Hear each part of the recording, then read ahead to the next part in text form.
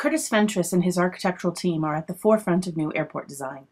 In Now Boarding at the Denver Art Museum, visitors travel through an exhibition that features 6 airports designed by Denver-based Fentress architects: Denver International, Incheon, Seattle-Tacoma, San Jose, Raleigh-Durham, and the new Los Angeles International. They just happen to be some of the most recognizable airport terminals in the world, incorporating local culture and a sense of place, turning them into gateways to a community rather than a generic pit stop.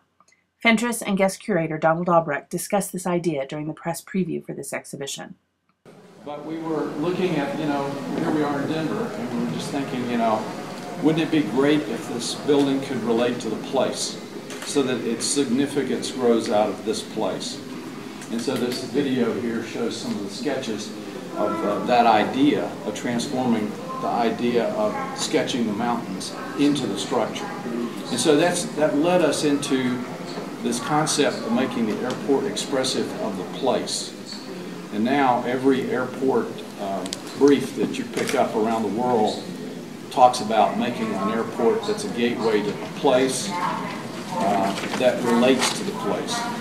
And so that was an idea we used here in Denver, relating the structure to the place so it's unique, so the uniqueness grows out of the community.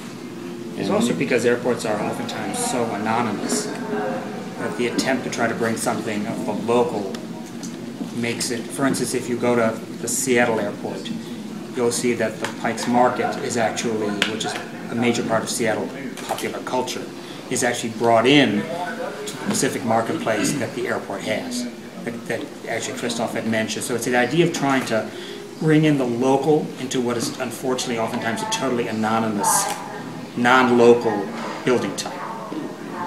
And you'll see that idea carried through in the Incheon room here with the idea of relating it to Korean culture. And if you look back at the history, you'll see the beginnings of these buildings were in a modernist period of architecture. So they were very flat-roofed, oriented, all the same. So one size fits all kind of a thing, mass-produced from city to city.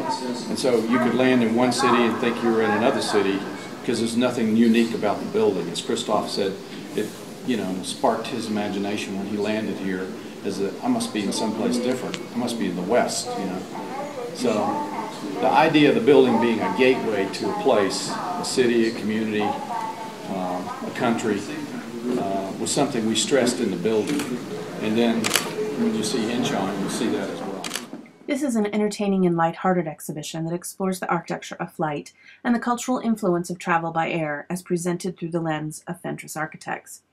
Along with sketches, renderings, photographs, large architectural models, and examples of structural innovations, the exhibit features travel posters, toys, and memorabilia from the history of flying fields to concepts for the airport of the future. It opens with Marco Brambilla's Getaway, a video installation that takes viewers soaring through the sky before touching down on the main runway at LAX, and then takes a diversion to showcase Gate Change, an animated history of air travel, which is a multimedia installation by New York artist Ben Rubin, featuring video and data-driven graphics created from social media posts about airport experiences. Not just focused on the architectural aesthetics, Fentress airports shape the passenger experience from, as Curtis says, curbside to airside. At Incheon, the airport offers retail hospitality, South Korean culture, and time-critical services. In Seattle, travelers can visit a version of the Pike Place Market without leaving the terminal, and the new LAX will accommodate the large double-decker Airbus 380. It is clear that Fentress finds inspiration in the modernist futuristic terminals designed by Eero Saarinen, particularly Washington Dulles and the TWA terminal at JFK, that feature the same catenary curves Fentress utilized at Incheon and airports after DIA. Former Denver Mayor Federico Peña wanted DIA to make a bold statement across the world that would put Colorado on the global map. It was the largest public works project in North America at the time.